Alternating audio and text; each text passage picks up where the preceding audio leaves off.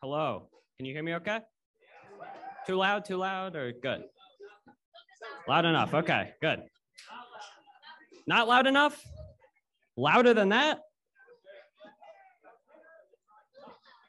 How's that? Okay. All right. Hello, everybody. Welcome. Welcome to the first in-person Austin DSA meeting since February 2020. Glad to be here. My name is Jake Jackson. I serve on the leadership committee of Austin DSA as the communications coordinator. And I am here subbing in as acting chair for Leah, who is sick right now and is out in Zoom land.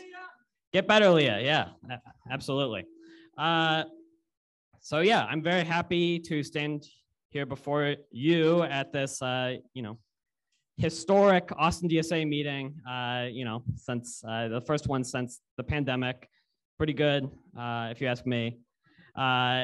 Losing the ability to convene in person was a big loss for, just organizing in general, but especially coming right out of the Bernie campaign and the Heidi Sloan congressional campaign, where we were out pretty much every day talking to people about our politics, getting people active in the movement, kind of having that abrupt break right after the primary where we weren't even able to get together was a significant loss for us. I think that being said, we've made do with the circumstances that we were given and have done a really good job. I think, we've grown significantly since that last in-person meeting. Hundreds of people have joined Austin DSA. We've put on some good political campaigns. Our political education program's better than ever. We've got more people doing labor organizing. We've had a lot of success with stuff like the Restaurant Organizing Project and EWOC. So it's we played with the cards we were dealt, and I think we've done a good job. I'm not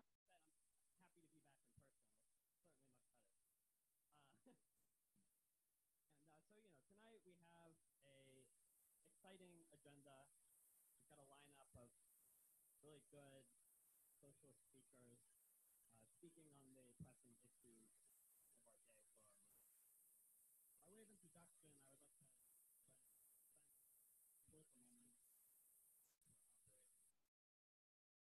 the breakdown of global supply.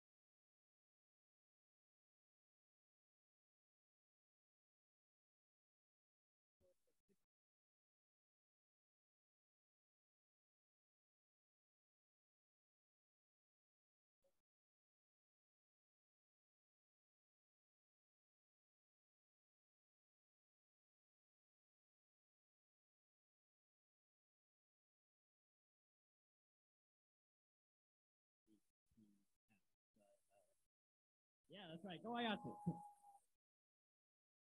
And then the list goes on. You know, I could stand here all night and rattle off different strikes in different parts of the country. There's bus drivers, there's nurses, there's coal miners in Alabama, telecom workers in California. We've got the people who make Kellogg cereal. They're all on strike right now. We've got symphony musicians in San Antonio. There's steel workers in Pennsylvania on strike. On and on. And so this is really a show of force by workers that we haven't seen in a long time.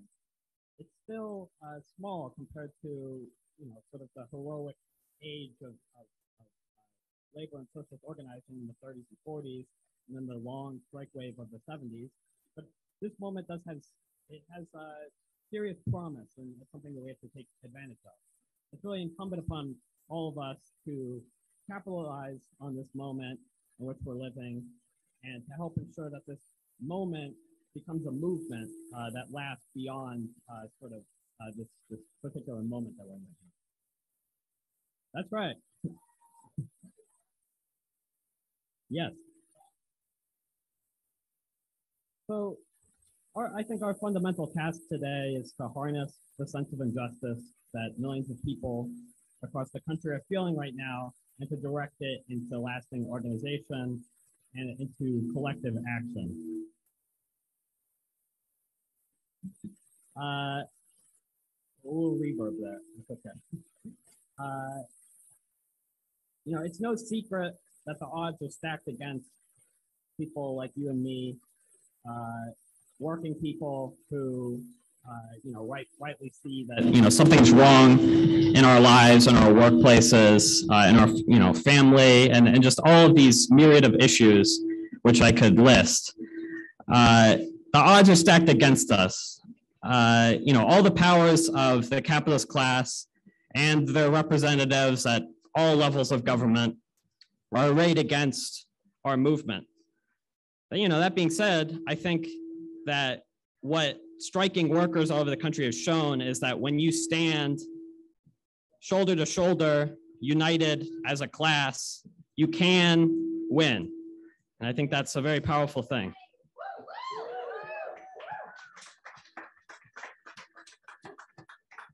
So it goes without saying that building a mass movement for democratic socialism is not easy by any means. I think you know, there are no easy victories, and you know, people like us who you know, are fighting the good fight are you know, we're in for a lot of hard defeats, but we have to, you know, take it on the chin and just kind of keep this long-term vision in mind.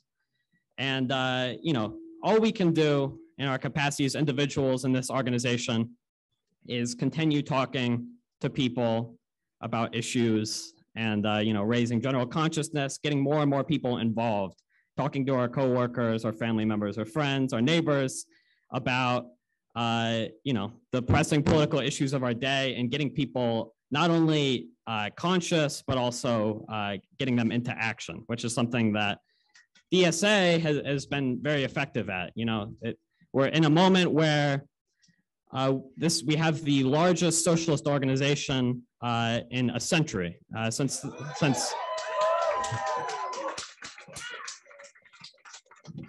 DSA has almost 100,000 members nationally, well over 1,500 locally, which is no small feat, and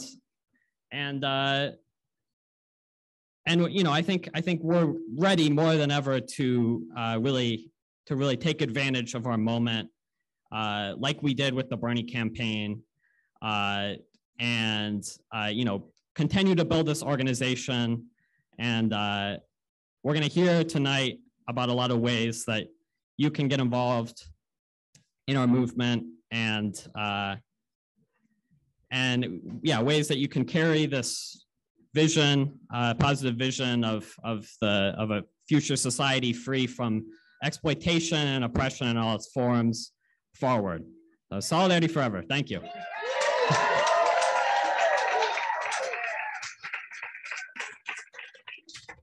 Next up, thank you. Next up on the agenda, we're going to be talking about a local issue that I know a lot of people have been involved with and are knowledgeable of this ballot proposition called Prop A, which is very bad. No one.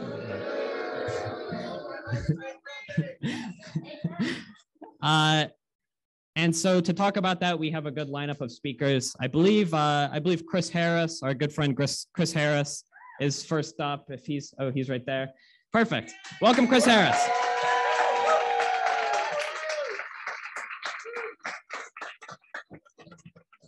Oh, thank y'all so much. I just left my bike lights right there. Don't let me forget them. All right. Appreciate y'all so much. I don't normally read, but I have some things to say, so I'm gonna work this, and hopefully it'll still come off all right. How are y'all doing tonight? That was all right, but really, how are y'all doing tonight? All right, good. No, that's the rah-rah portion. All right. Thank y'all.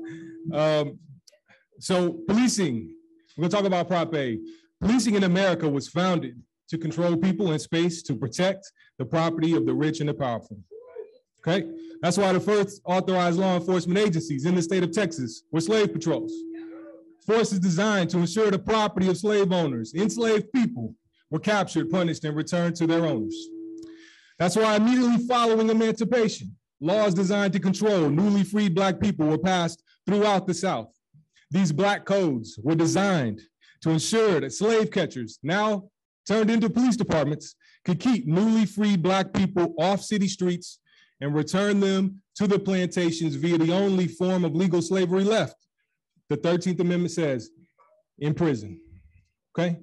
It's why those similar anti-loitering laws were passed in the North as well, so industrialists could deploy police, as their plantation-owning brethren did right in the South, to keep workers in line and prevent them from organizing. All right? Policing in America remains first and foremost about controlling people and space to protect the property of the rich and powerful. So why laws protecting roadways were used last week against workers striking against John Deere, justifying an injunction that prohibits more than 4 workers from assembling at one factory right now. Boo, that's right. That's right. It's why laws enabled curfews, kettling, and outrageous brutality by police against Black Lives Matter protesters that dared question the racist status quo of resource distribution in this country. And it's why those same anti-vagrancy Black codes were re-implemented right here in Austin, Texas this May to keep the poorest people away from expensive downtown real estate and out of sight of the wealthiest homeowners in this city. And that was done thanks in no small part to the leadership of the police association right here in town. That's right. And now that police association is back with their Republican friends, with Prop A, okay? So what are they trying to do? They're trying to force this city to hire hundreds and hundreds of more police at a cost of over $500 million. They want to take the share of the police budget, already an outrageous 40%, and push it up to 50% of our entire city budget. That's right. That's right. Not only would this prolong, increase race and class-based mass incarceration, we're talking about forcing cuts to our essential social services, destroying the very fabric of our city and the meager efforts we're making today to try to address income inequality. That's right. Those that say we need police to fight crime are either a cop, an elite looking to trick us into getting more folks to expand the force that protects their interests, or they have no idea what police actually do on a daily, okay? Scholar and abolitionist Ruth Wilson Gilmore says that, quote, capitalism requires inequality and racism enshrines it. By not only enforcing, but aggressively pursuing laws that enable themselves to control workers and non-white people, and by pushing for greater and greater budgets that diminish efforts to reduce inequality, often using race-based fear-mongering, policing is central to the inequality and racism at the heart of our exploitative status quo. When migrants band together to brave treacherous waters and brutal deserts to escape horrors wrought by imperialism and climate change, who gets deployed to whip, detain, and deport them? Police. That's right. When LGBTQIA+ folks come together to create safe spaces for themselves, to simply be themselves in public, who gets deployed to exclude humiliate and brutalize them. Police. When Black people organize and march for equal social, economic, and political rights, who gets deployed to hose us, put sick dogs on us, and beat us down? That's right. And when workers show solidarity and protest our exploitation, who gets deployed to break up strikes and force us back to work? That's right. So now we need to come together. We need to show solidarity right now. We have to fight Prop A with all our might. We're looking at 6%. I haven't seen today's returns. Voter turnout in this city right now. Where is what? All right. And you'd be surprised. The turnouts in the same rich West Austin neighborhoods that passed Prop B. Are we going to let them win another election? We got to step up and show some power, folks. Now is the time. We have to come together. My man Seneca here is going to tell us how we can, all the ways we can get engaged. Seneca's away, everybody. All right, so I'm going to spend a few minutes laying out the plan, but before I go on, I want to point out that a little over to my left, metaphorically and spatially, is Clarissa, who wrote the plan, right? The how we're going to win. And Clarissa was supposed to come up and talk, but then when I showed the crowd, how many of you there were, were like, the fuck I am.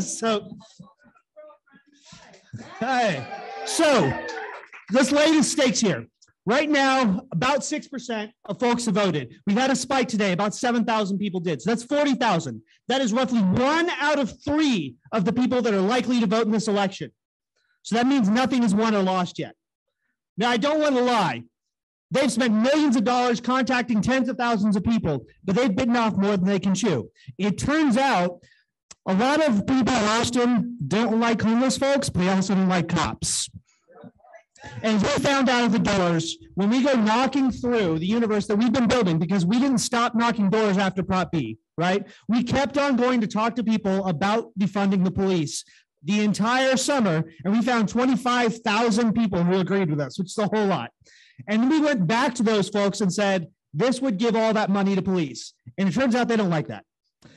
So what we have to do this week is talk to thousands more. We know who a lot of the people who say they're going to vote against Prop A are. We know their names, we know their addresses.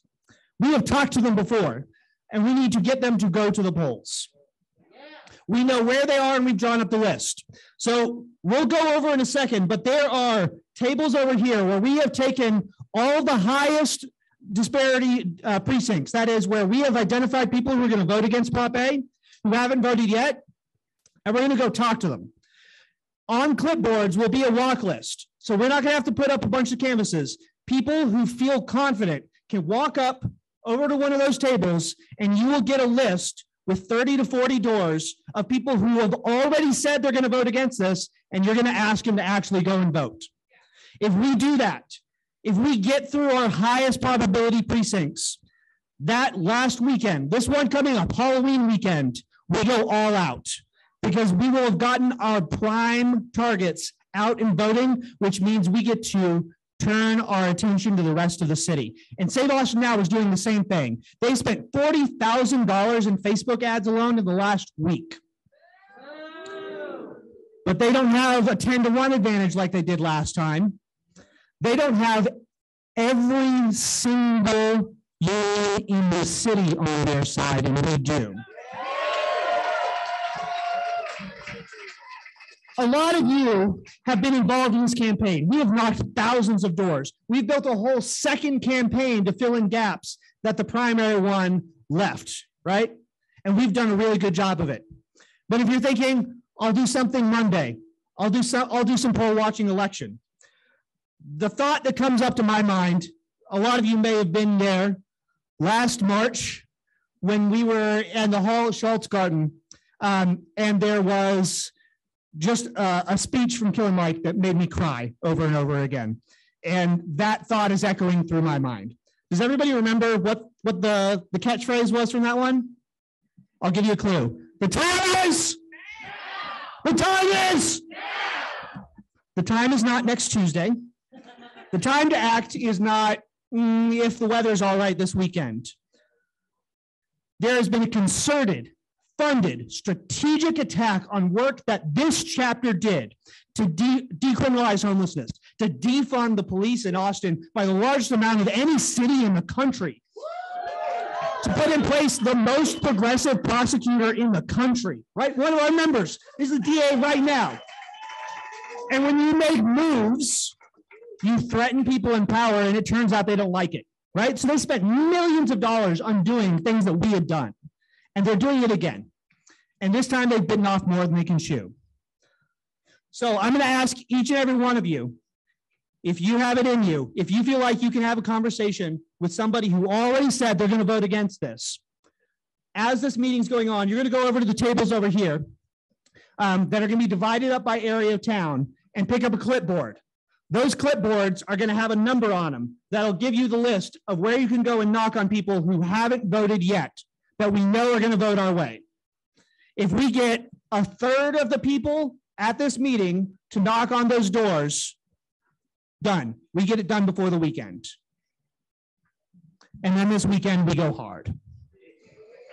Because they get one, they don't get any more. And then we're going to use the power we built, which look to your left and right. What you see is not just some people who came out to get some food, not some people who are starved for social attention. When you look to your left and your right, you see power. And if you want to use the power against the people who are putting every cent they can into grinding our movement into dust, the time is. The time is. The time is. Thank you.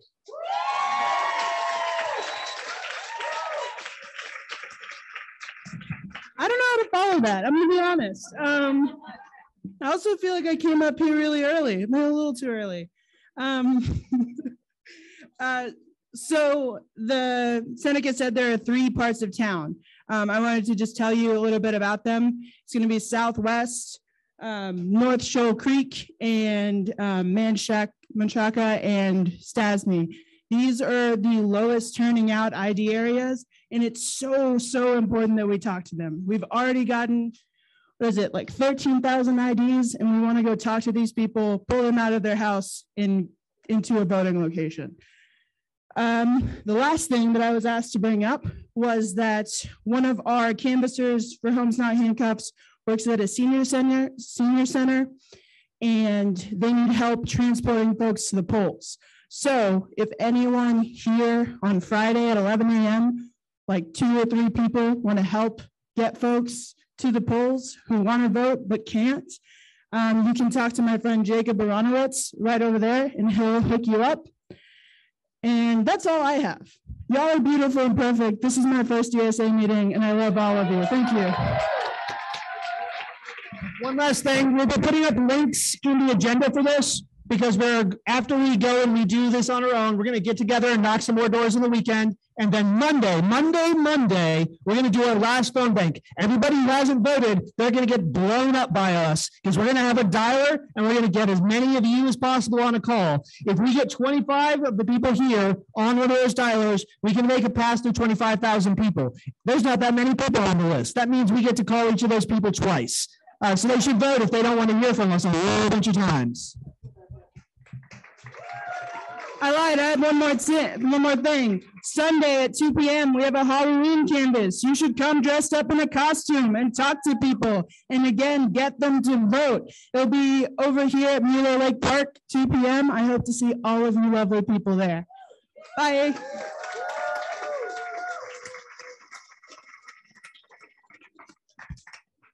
All righty. Thank you. I think that that's it for that section, right? Okay, good. Next up. Yeah, sure.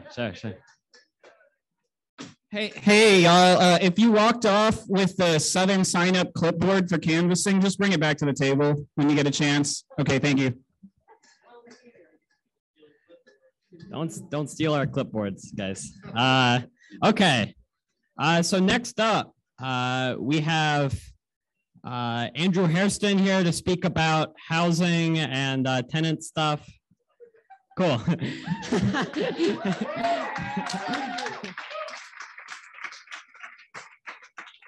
Good evening, comrades. It is so good to see each and every one of you.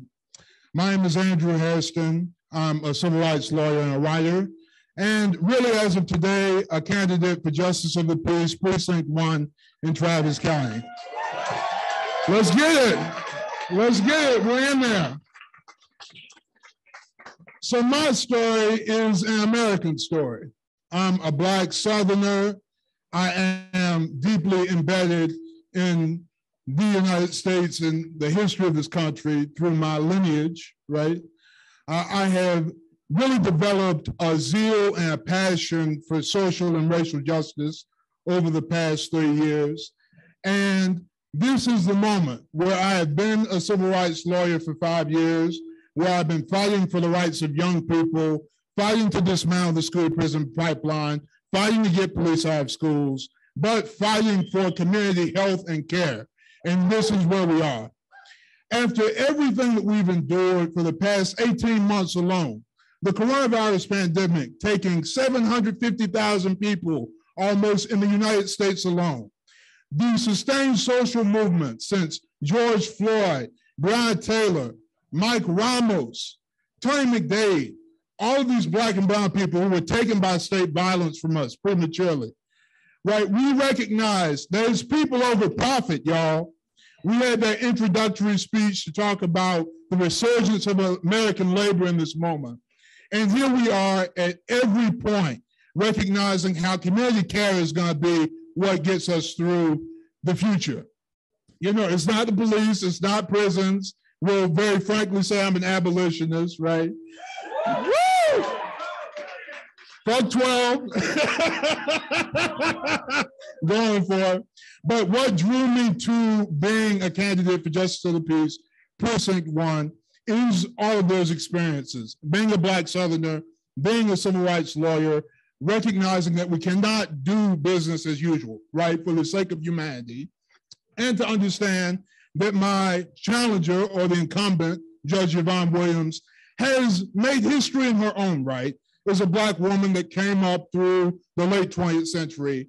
But representation politics is simply not enough. That is not sufficient for what we need to sustain humanity in this next phase of the 21st century. So, yeah, I'm humbly here before y'all to ask your support, to know that I will fight to keep kids in their classrooms. Any truancy referrals that come to my court, I'll be sending kids right back to their classrooms. I'm going to keep tenants in their homes, and I'm going to strive assiduously to keep people housed so that they can have those intergenerational sites of joy. There is a home that they can pass down to their children, and so that great grandma was here and sustained our family so that we could enjoy this home. And so we're live at HairstonForPeace.com. All the socials are about to come up. And I just thank y'all so much for the opportunity to speak to y'all tonight. Solidarity forever.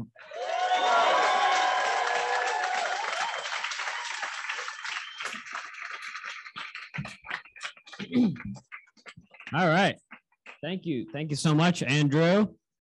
Let me see. Where's old Paul? Next up, we've got Paul Steiner. Here he comes. Paul Steiner is the chair of the labor branch. He's a rank and file electrician, IBW 520. And he's here to speak about the labor branch. Brothers, sisters, comrades. As Jake said, my name is Paul Steiner. I'm a rank and file member of the International Brotherhood of Electrical Workers. And Local 520, blaze it, as some of our apprentices have started calling it. But anyways, as Jake, I'm here to talk about how y'all can get involved with the labor branch, right? The 6% of workers who are unionized in the private sector in this country are shooting down tentative agreements that their bosses have given them like it's the first day of duck season. The capitalist class is hoping that they can simply starve out the workers. And while they cut their health care, while they don't pay them their back wages, and get the bought and paid judiciary of this country to deny them the right of freedom of assembly on the picket line, they will not be broken. They are still on the march, and so is the entire working class of this country. So, to that end, the rank and file caucus of the United Auto Workers who are on strike at Deere, they are raising funds for the UAW John Deere workers, and we will be hosting a movie night that will be showing Harlan County, USA, to raise funds for these workers who are on strike, right? Their strike fund keeps dwindling every day. They need every dollar they can get. So if you would like to be involved with the planning of that, reach out to me. Secondly, we need to know about more of the lay of the land in Austin labor. I know my union is undergoing a contract fight this year. Our contract expires in 2022 in June. There are going to be more people whose contracts expire, and there are going to be more unions that need our help to win that contract fight. So that's, union stagehands, union bus drivers, everybody. And we need to be on top of that in order to be able to be proactive, be able to help, and help these workers win. I know my union is going to be calling on us. I would die before we do not turn out for any of our union's rallies to put some pressure on our bosses. So this is all towards the end of making DSA a fighting working class organization. Worker militancy comes and goes, right? But I know as well as y'all do that the last year and a half was terrible for the labor movement, right? The trade union leaders and at the AFL-CIO offices all but laid down, making the bet that after things quote unquote return to normal, we would be able to push our cause and get better wages out of that. Things have not returned to normal, but what the labor leaders didn't think would happen is that the membership is fighting for the things that they deserve regardless. And that's what's going to need to happen everywhere in order to win contracts that we deserve, right? The workers themselves are doing what people behind big mahogany desks should have done decades ago. So I won't sell you a bill of goods and tell you that, this portends some kind of revolution or anything, but we would be absolutely bankrupt as socialists if we were not capitalizing on a tremendous opportunity to get the working class in motion, to get them to fight, and to get them to win. We can't afford to waste chances to allow our coworkers to realize that each and every one of us come to the conclusions that all of us here have come to, right? That we who labor make society run, so we who labor should run society. And that's what needs to happen.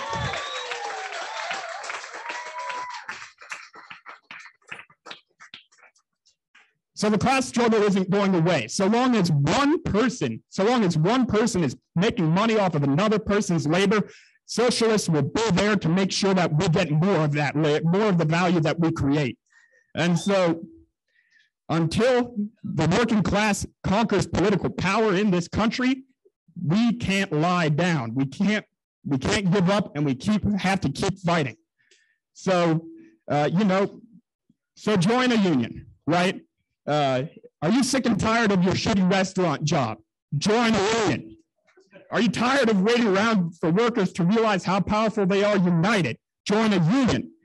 Are you tired of having to come in on your day off? Join a union. The organized working class has been the bedrock of every socialist movement in all of history. It's about time we start working on that and making that a reality for DSA. We don't win without the workers. The workers don't win without socialism. So if you would like to be interested in getting involved in the labor branch, or even getting a rank and file union job like so many of us have done, and being on the front lines of the class struggle, talk to me. I will be collecting numbers and helping people get what they need to get involved. Thank you all.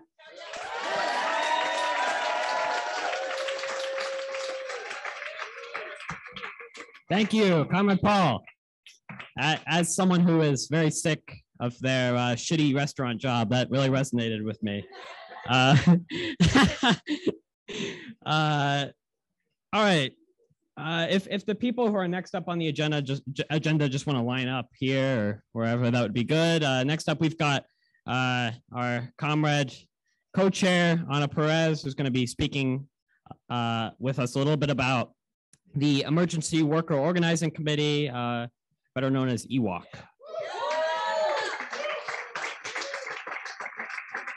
Oh, this is a little tall for me. Oh, thank you. Sorry, short. Thank you, Ben. Hey everyone, I'm Ana. I'm one of your co-chairs. I'm so excited about tonight. This is my first in-person general meeting, actually. So if you're here and it's also your first meeting, then we're like twins. So yeah, Emergency Workplace Organizing Committee is one of the coolest projects that we have going on nationally. It's a project between DSA and the United Electrical Radio and Machine Workers of America. So that's really cool. They have an amazing training system where if you're a worker and you're having problems at work, your hours suck, your boss is an asshole, you can get in contact with a local organizer and they'll help you at your job, talk to your coworkers or come up with a plan to do something and make changes. If you're a person that's interested in volunteering, they have an amazing 6-week training session. I did it. It's 2 hours once a week. It's a pretty big time commitment, but I will say that it really made a huge difference for me. You're not just going in there and listening to somebody in a PowerPoint. There's like a whole hour of role playing and playing out these scenarios and seeing how you would actually respond to it. So it's really great. It's going on right now. I did the one in the summer. There's going to be another one. Definitely look out for that. But we are also looking to build our capacity at our chapter because our local is, you know, we could do more labor work. I know that people are familiar with some of the local strikes that happened.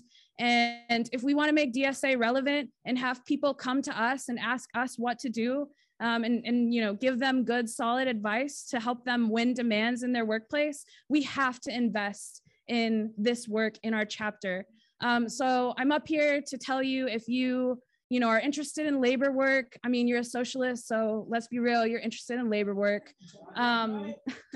You should do the training, come to our meeting. We already have leads with workers who are looking for help in the community. So it's on us to gain the organizing skills. And these skills, you know, they transfer to campaigns like Prop A, to doing tenant organizing. You know, it's socialism 101, learning how to talk to people and get them to realize their power and realize that they can win these demands. So come to our meeting on November 8th. It'll probably be on Zoom. But we'll be talking about how we can really build out our capacity as a chapter to support the local labor organizing. And it doesn't matter if you're not in a union, you can still become an organizer. So November 8th, 7 p.m.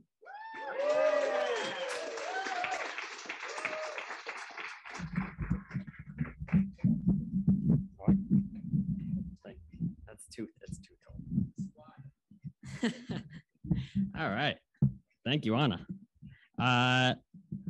Yeah, that, you know, the beginning of her speech raised an interesting question. How many people here are here at their first in-person DSA meeting?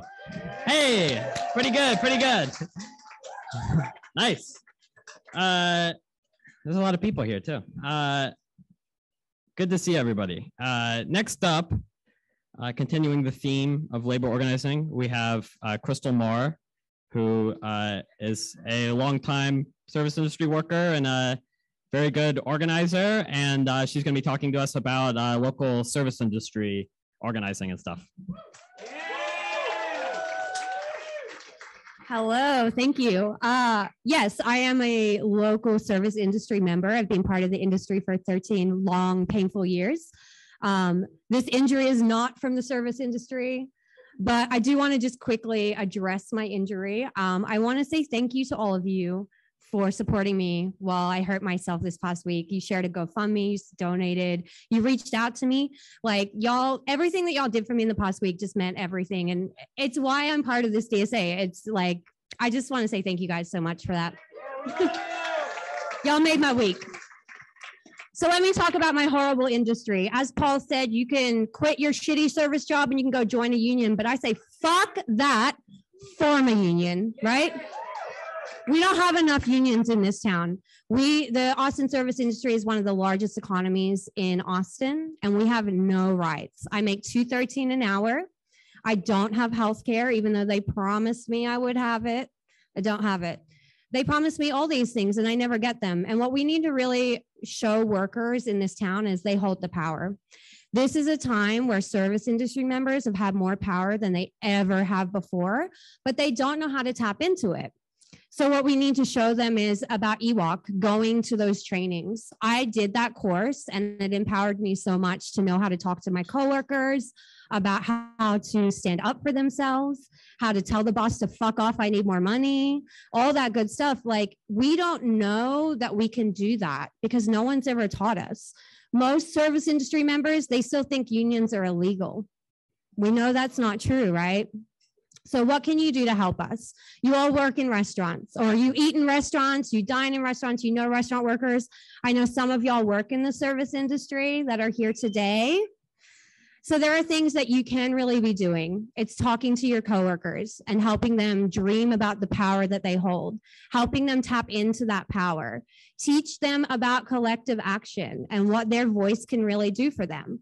We had, like this weekend at my job, we had a coworker make a big old fuss about the air conditioning. He stood up to our bosses and he had everyone stand behind him. And now guess what? The AC is starting to get fixed. Now, what did they do to that worker though? He scared them. He scared them with his power. So they've written him up already.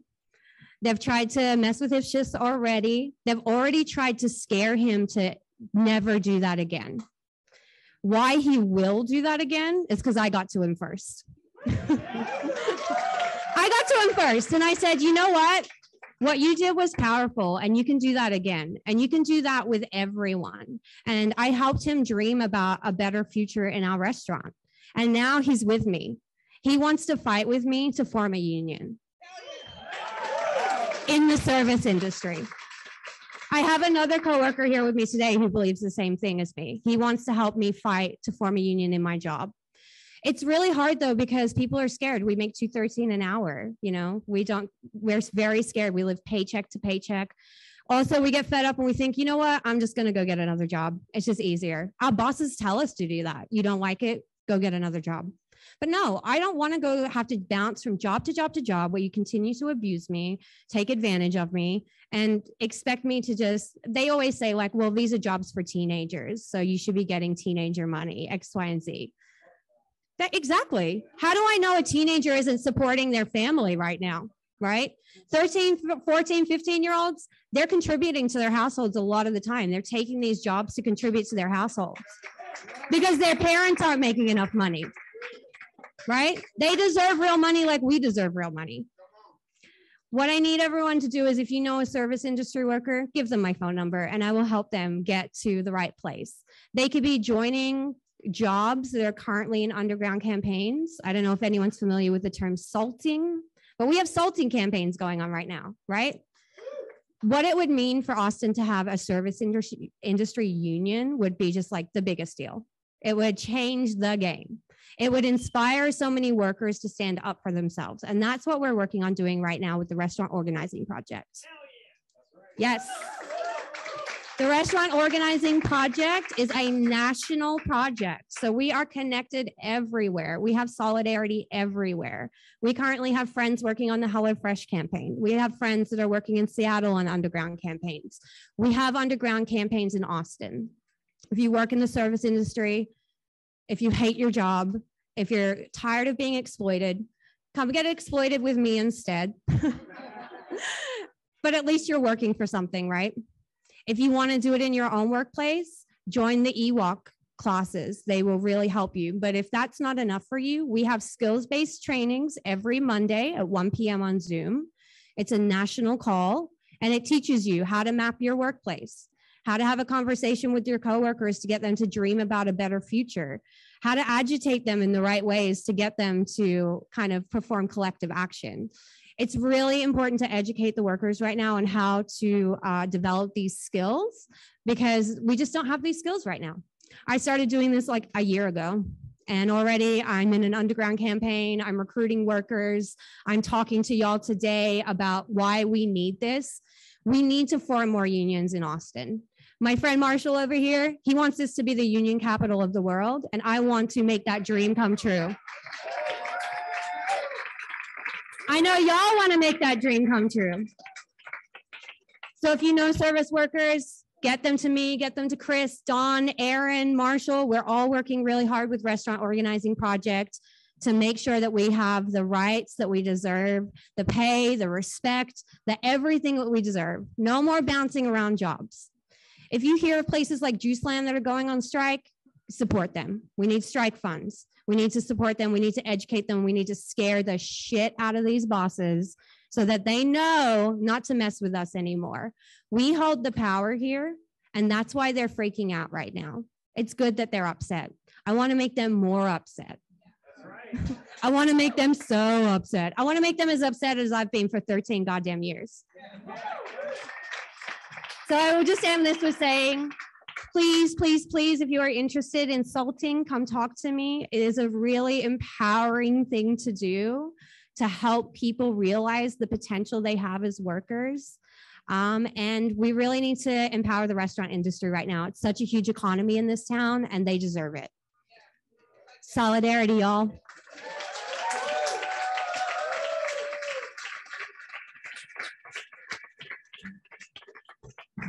Thank you so much, Crystal. Good speech. Yeah, I mean, there's no reason. There's no natural barrier to Austin being a union town. That, you know, that's something we can do if we really put our minds to it. And you know, that's kind of what we're all about. And you know, I think a lot of the labor action that's going on right now and is going on generally is in places that already have higher union density, you know, places like the Midwest and the Northeast, you know, and I think we need to see more of that in the South and in the Southwest, where there are millions and millions of people who work paycheck to paycheck, like a lot of us here do. You know, Austin is not all high, you know, salaried tech employees. It's not, you know, that's a small portion of people. This town is built on the backs of construction workers, of restaurant workers, of all of these different people who, you know, make minimum wage. And you know, that being, with that in mind, there are unions in Texas, as we've heard about. And in fact, there are strikes in Texas. And here to talk about one strike that's going on, we have Serena, who walked the picket line with the San Antonio Symphony musicians who are out on strike right now. So.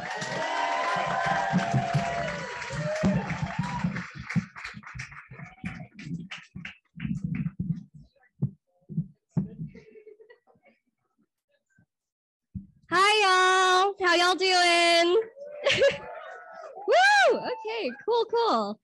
Oh my gosh. Oh, I can't believe it's been this long since our last in-person meeting. Oh my gosh. I'm so glad all of y'all made your way down here, even though it's dark and probably mosquito infested.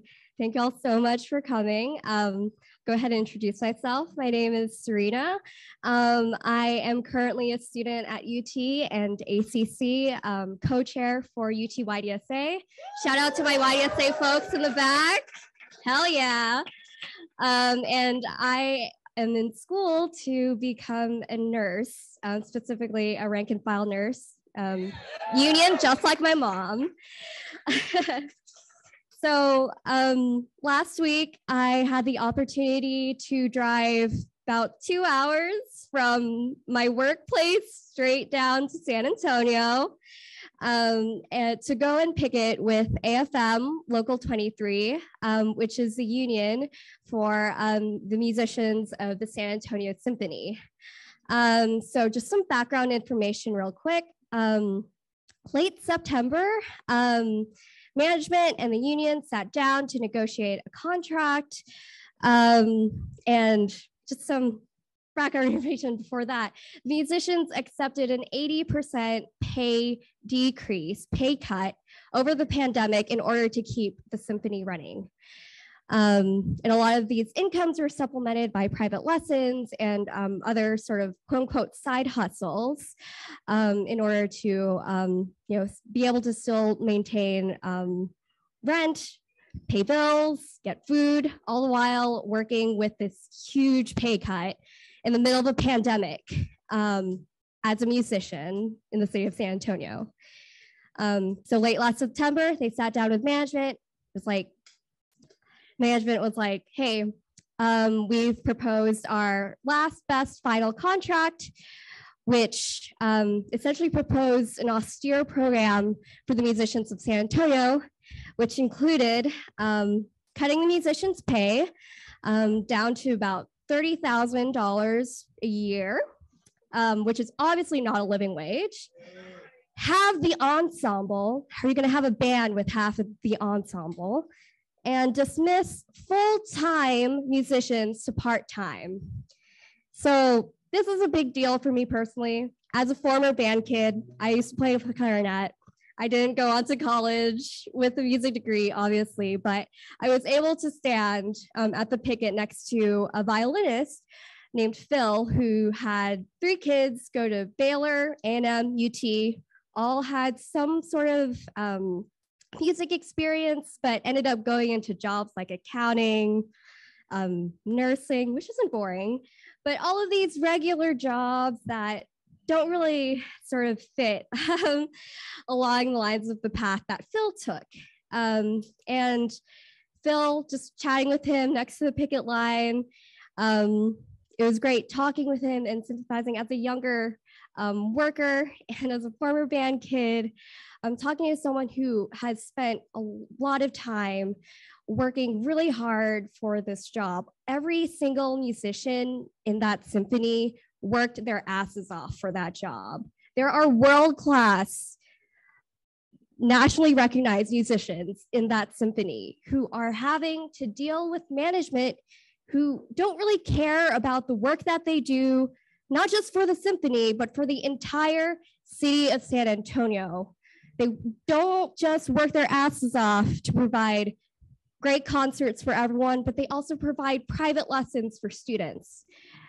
They provide lessons for other students in public, in different districts of San Antonio, to teach them not just music, but the camaraderie that comes with being in a community like a band.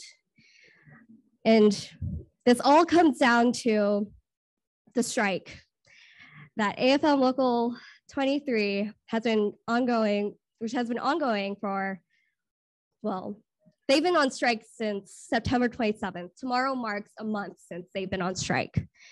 And management still has refused to sit down with the union to negotiate with the union, to even acknowledge the union's demands that they deserve a living wage, that musicians in San Antonio, and not just the symphony, deserve good union jobs as musicians.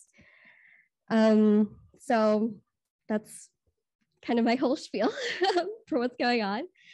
And since San Antonio is kind of, I guess, right around our backyardish, I'll give y'all an action item real quick.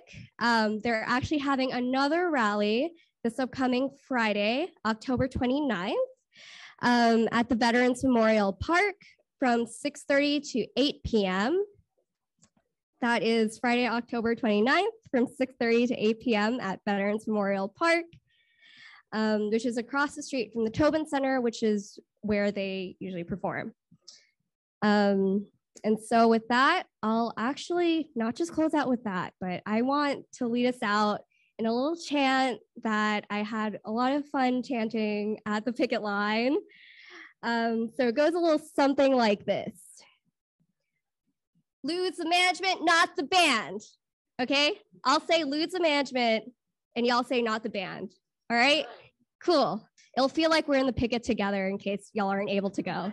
But hopefully some folks from San Antonio DSA who are out there with like sodas and drinks. Shout out to San Antonio DSA. Solidarity. So yeah, let's go ahead and start chanting. Lose the management, not the band. Lose the management. Lose the management. Lose the management. Woo! All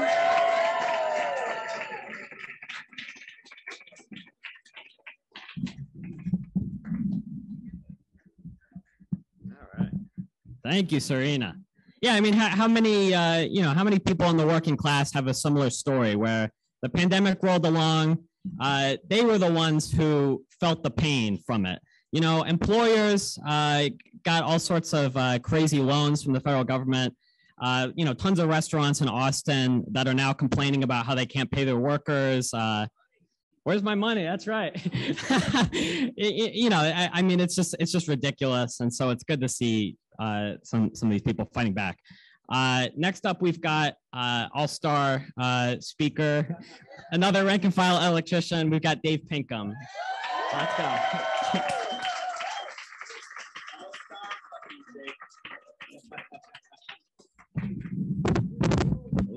What's up, bro? Hi, I'm Dave Pinkham.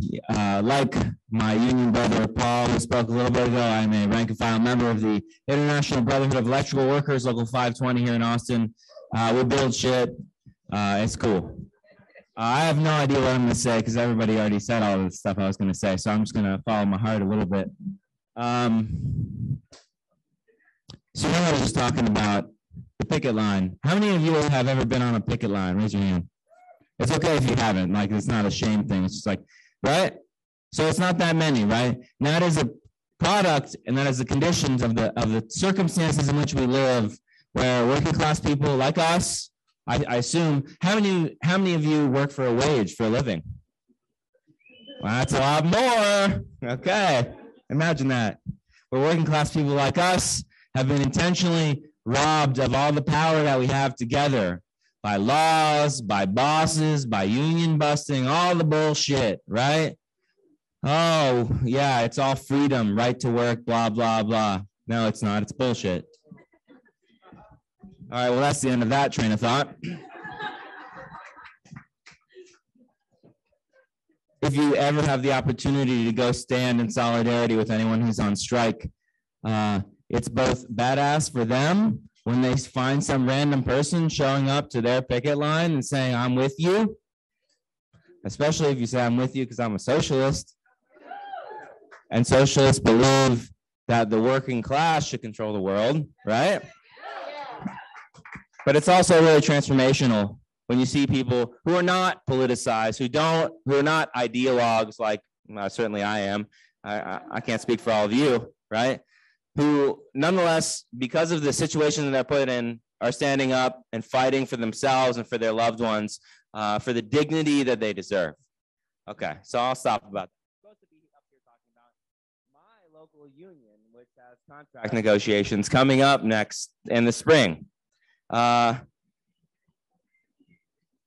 contract expires, I think, at the end of May or beginning of June next year. Huh? June 1st. Thank you, Paul. June 1st, right?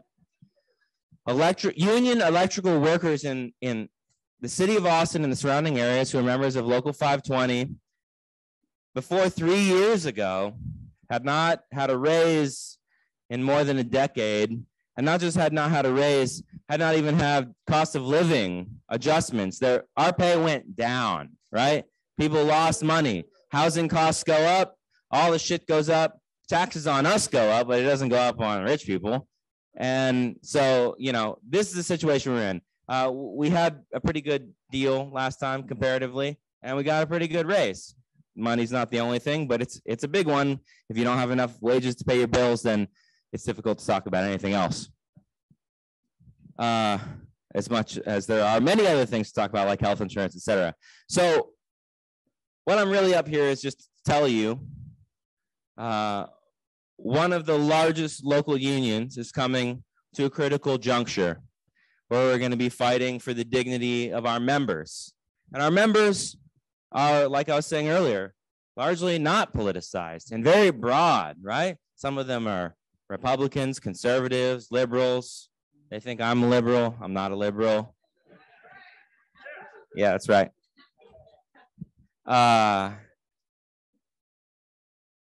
But this juncture, this conflict between us and the employers, our employers, has the potential to both materially improve our circumstances in a real big way. Let me tell you, I need a fucking raise. And I need some other stuff too, like a couple of like paid sick days would be great, you know, like right now I don't have shit. So that conflict, that strife that clearly delineates the sides, the us and the them, because that's what it is. It's us versus them. It's capital versus labor. It's the workers versus the bosses. It's the people versus the corporations or whatever, you know, or the 99% versus 1%, et cetera, right? And this is a place where I'm sorry, I'm not staying in front of the stream. My bad. This is a time when like a significant portion of organized working class people in our area are going to be pitted into that conflict. And we're going to go to our bosses and we're going to tell them we need like a lot more right now. And they're going to say, no, we can't afford to. You know, we're not really making that much money. We're poor. We're broke. My boss owns a fucking Formula One race truck.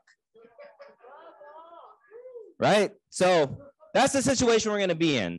And all this hype and you know, I'm just really kind of talking because everyone stole my shit to say, but when the union stands in conflict with the bosses, it is the task of organized socialists to stand in solidarity with the union in that conflict.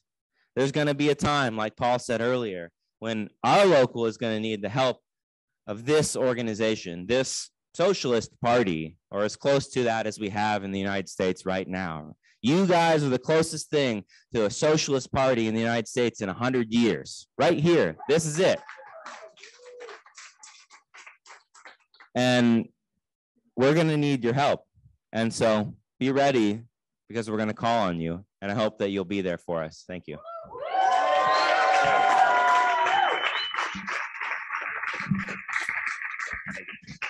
Thank you. Thank you, Dave. Okay. Let's see, how do you do this? There we go. Next up, we've got Ben Sotheby, who is going to be talking about why you should get a union job, which is a recurring theme. Ben Sotheby, I should mention, newest member of the LC. Welcome, Ben. Hello, everybody. Hola, buenas noches. Hello. I'm so glad to be here with you. And with everybody who's streaming online, they say hello too, by the way, in the chat. My name is Ben. I use he, him, él pronouns. I'm so glad to see you guys. I'm so glad to see everybody here. Y'all are my favorite people because you care about the people who live around you. And Dave really hit some of the points that I was going to say.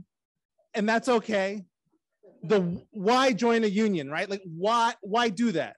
He had a lot of good reasons, right? It's you know, together we organize, together we bargain, by ourselves we beg the boss, right? And another way of thinking about it as socialist, right? Austin Democratic Socialists. Like I was thinking about that yesterday, and it means we care about democracy, right? We care about democracy, but not just in the political realm, also in the economic realm. That means that we put people first, right? People before profits. And that's not how your boss sees it. That may be a surprise to some of y'all. Nah, you guys know that. You've been known that. sometimes we forget about it, but when somebody tells us, yeah, the boss makes $1, you make a dime, or now a penny, right? Boss makes $1, you make a dime. That also reminds us why joining a union is important. Because the nature of that relationship is not equal. You're working, they're profiting, and who controls that relationship? Who has power there, right? Who has say? Well, the union is you and the people you work with getting together and saying, together, we have say. We have an option to tell people who are employers, hey, we need to weigh in on this because it affects our lives. They're not missing meals, right? You know, well, neither am I, but they're not missing meals. They're making their payments real easy because they have a lot of people working. And every time somebody works, they take a little bit of that value, multiplied times however many. So that's one of the big reasons why you should join a union, because it's a chance to organize and exercise democracy in the place where you work. All right, so let's get down to brass tacks. How? Real practical. How do you join a union? Well, there's a few ways. The easy way, the way I did it, I got a job at a place that already had a union, and then I joined. If I could go back in time, I would have joined even sooner. It took me a little bit to find the paperwork and fill it out. Now they made it an online form. It's great. So let's talk about it. A great way of getting into a union job here in Austin is with our public sector unions. We've got AFSCME, the American Federation of State, County, and Municipal Employees, Local 1624. I'm proud to be a member, AFSCME 1624. We got a few members out here tonight. Our meeting's on Thursday. I need y'all to show up.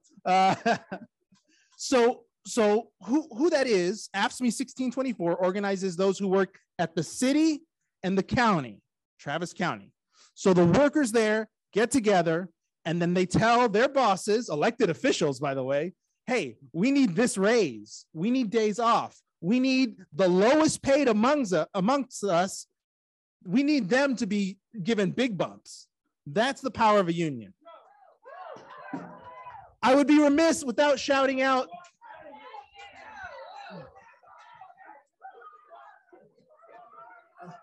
I would be remiss. I love fireworks. It's, you know, something I enjoy. So, how festive. You know, one of the great things about organizing here in Austin is we also have our public sector brothers and sisters and comrades who work at the state. TSCU, Texas State Employee Union, is a great way to organize if you work for the state or if you work for UT. Did you know that they also organize under the Texas State Employees Union? So that covers some of our, you know, and then at the federal level, we've got letter carriers. We've got people who work in many different unions here in town, and they're also organized. Now, some of the other ways that you may know, and you may have heard from some tonight, you heard from people who are in the local IBEW 520, the electricians union. They are organizing people who work in construction trades, but it's not just the electricians. There's plumber pipe fitters, carpenters. If you want to be a tin snip, there's sheet metal workers. There's all kinds of unions in the trades. That is a great way to learn a trade, a skill, and it's a great way to get some training and also to work. And another way of joining a union we heard from tonight is starting a union where you work. Restaurant organizing project. You can get trained on how to build a union. And believe me, there are people here in this town at this meeting who will help you organize your coworkers. We will teach you the tried and true strategies. It's not just something that you do on a whim. You have to plan it out. You have to learn from those who fought before us. And that's another thing that I want to mention about unions. It gives us a tie to the long history of labor organizing, not just here in this country, but beyond all the borders that people have invented. Workers have been organizing since bosses have been exploiting. And the more we learn about their struggles, the better our struggles are. We don't have to start from scratch. They've left us notes. And those struggles that came before, being part of a union lets you be part of that proud history. I'm gonna bring it back to my union that I started with. I'm a member of AFSCME 1624. The last march that Dr. King participated in was an AFSCME march. I Am a Man march. It was rank and file organized members of an AFSCME union who were sanitation workers. They worked for a city, keeping people healthy by organizing people who picked up trash. And they weren't being treated fair on their job. It was unsafe, they weren't respected, and they weren't paid. So rank and file members of an AFSCME chapter came together and they met some resistance at all kinds of levels of power, but they made it happen. People paid attention, and now everyone claims it. Everyone claims it on Martin Luther King Day. But remember, it was rank and file organizers, rank and file members of a local that started that. So as socialists, we have a responsibility to organize in our communities and the place where we spend most of our waking hours, good old work. You can talk to people about very basic things like, hey, what's something that you wish you can get from the boss that you can't get? And if you go together, you have a stronger fighting chance. That's why you should join a union. If you have any more questions on how to do it, what training you can get to join a union or a place that already has a union, or to form a union where you currently work, reach out. We're here to help. I'm so glad that y'all are here tonight.